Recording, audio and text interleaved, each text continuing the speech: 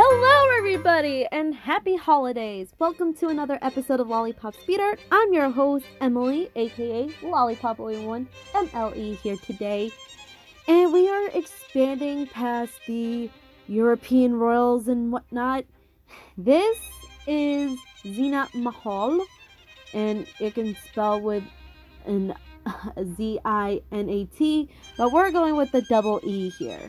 Zeenat Mahal was the de facto empress who ruled the Mahal Empire on behalf of her husband, the Emperor Bahadur Shah II Safar, and she was his favorite wife. Now, her birth date is speculated, but it is assumed that she is born around 1823. So, before I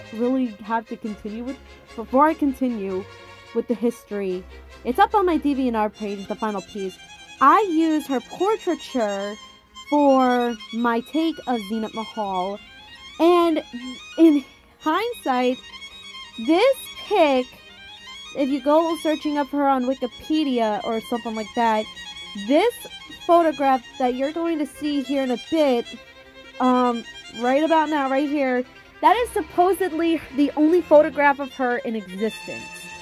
So, Zeenat Mahal was very influential to her husband after the death of the crown prince, and she began promoting her son from the emperor, Mirza Jawan Bakht. I can't pronounce, I don't speak Hindi or whatever.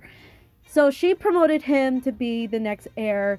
She was there during the Indian Rebellion, and then after that, her husband was deposed by the British, and she supposedly poisoned the British resident Thomas Metcalfe in Delhi in 1853 because he was interfering in palace affairs. Damn, that's crazy. So after that, their sons did not become emperor, and after that, the British banned anyone from claiming the title of emperor in Burma.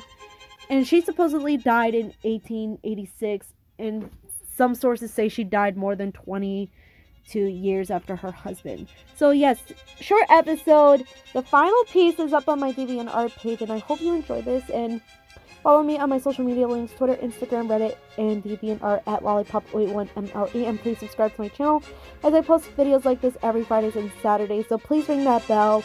I do Lollipop Sings and Lollipop Discusses as well. I'll see you next time. Have a nice day.